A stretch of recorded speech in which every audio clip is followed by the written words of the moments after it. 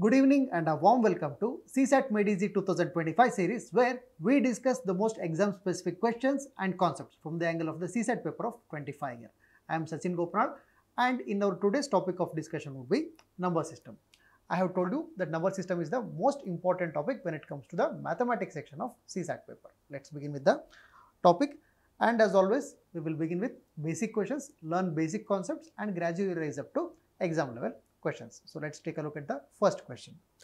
If a and b are multiples of a positive integer x, then a plus b is definitely a multiple of x. Is the above statement true or false? And justify your answer.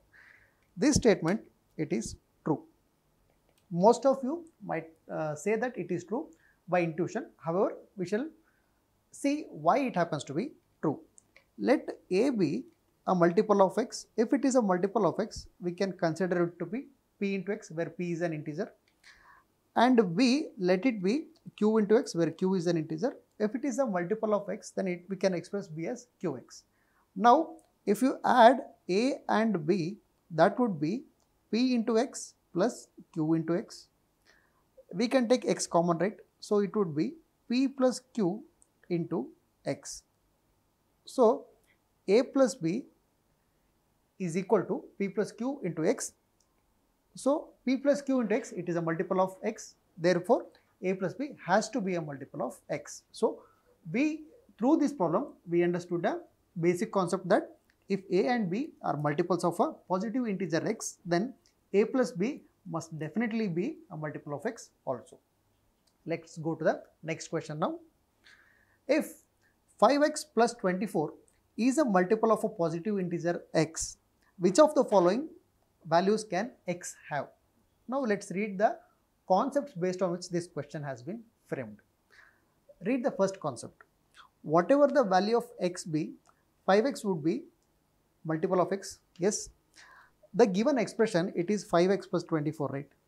It is 5x plus 24, and they are telling us that this 5x plus 24, it is a multiple of x. Now this 5x, it is definitely a multiple of x, no problem there. Look at the second point. If 24 is also a multiple of x, only then will be 5x plus 24 a multiple of x, correct? If 5x is a multiple of x, it is definitely multiple of x. And if 24 is also a multiple of x, only then we can expect 5x plus 24, combined the sum of them to be a multiple of x. So 24 has to be a multiple of x. In other words, x is a factor of 24. If 24 is a multiple of x, it means that x is a factor of 24. So now the question asks us, which of the following values can x have? Let us see. What are the factors of 24? The factors of 24 are 1 into 24, 2 into 12, 3 into 8, 4 into 6, then 6 into 4, 8 into 3, 12 into 2, 24 into 1. So 24 has totally 8 factors. Now x can take any of these values. Look at 9. No, 9 is not a factor of 24. Look at 7. No, 7 is not a factor of 24. Look at 5. 5 is also not a factor of 24. But 3, yes, 3 is a factor of 24. So one of the possible values of x is 3. So no, x is not definitely 3.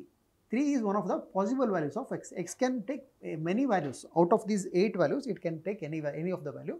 So 3 is one of the possible values of x. Let's go to the next question now. It is a continuation of the same question. If 5x plus 24 is a multiple of a positive integer x, how many possible values can x have? In the previous question, they asked us they give us 4 options and asked us to pick one of them to be a possible value of x. Here they are asking us, how many values can x take? We have already answered this in the previous one. X can take any of these 8 numbers. X can be 1, x can be 24, x can be 2, 12, 3, 8 or 4 or 6. So the possible values of x are 8. So x has totally 8 possible values. It can take any value. Then 5x plus 24, it will be a multiple of x. Done. Let's go to the next question now. This is your homework question. This question, it was asked in the 2023 paper. Let x be a positive integer such that 7x plus 96 is divisible by x. How many values of x are possible? It is very similar to the previous problem. What we need to do is, first we know that 7x is definitely a multiple of x. There is no confusion there. 7x, it is a multiple of x because it is 7 into x. There is x already here. Then if 7x plus 96, it has to be a multiple of x, then 96 has to be a multiple of x. So, list out the factors of 96. How many factors are there for 96? That many values can x have. That will be your answer.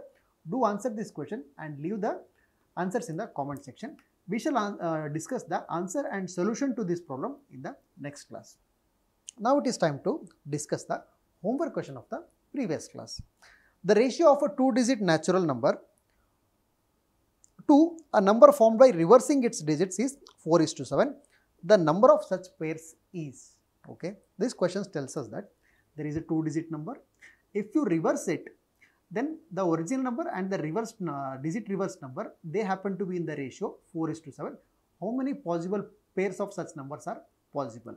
So, how do we solve this one? Let us assume the number to be like this, AB. It is a 2-digit number. If you reverse it, we get BA, again a 2-digit number, but with the digits reversed. So, what is the value of AB? As per our decimal system, the value of AB, it would be 10A plus B, because B is in units place, there is no change in its value. A is in tens place, so we need to multiply it with 10. Its value would be 10A plus B. Similarly, what will be the value of BA? It would be 10B plus A, because in BA, A is in units place and B is in tens place. Now, the question tells us that AB is to BA, they happen to be in the ratio 4:7. In other words, 10A plus B is to 10B plus A. This ratio, it happens to be 4:7. We know that we can convert ratios into fractions directly. We will do 10A plus B divided by 10B plus A equal to 4:7. Now, we will do cross multiplication. 7 into 10A plus B is equal to 4 into 10B plus A. Let us simplify the equation. 70A plus 7B is equal to 40B plus 4A. Now, let us take all the A's one side and all the B's another side. 70A minus 4A is equal to 40B minus 7B. What is 70A minus 4A? That would be 66A is equal to 40 minus 7, that would be 33B. Now, we will take the ratio of A is to B. Now, 66A divided by B, that would be equal to 33, or A by B, that would be equal to 33 divided by 66. Now, 33 divides 66 obviously. So, that should be equal to 1 by 2. So, A and B, they are in the ratio 1:2. Now, how many possible digits do we have that follow this ratio? Let us see. A can be 1 and B can be 2. So, that is one possibility. Then A can be 2 and B can be 4. That is another possibility. Then A can be 3 and B can be 6. Another possibility. Then A can be 4 and B can be 8. Another possibility. But can we have 5 and 10? No, because if we go for 5 and 10, 5 is a single digit, yes, but 10 is not a single digit. In our assumption, B is a single digit. So, how many possible pairs do we have? 1 by 2, 2 by 4, 3 by 6 and 4 by 8. So, these 4 possible pairs are there. That is 12:21, this would be 4:7, 24:42, this should be 4:7, 36:63, this would be 4:7, and 48:84, this would also be 4:7. So, there are 4 such pairs which satisfy the given condition. So, our answer is option B, 4.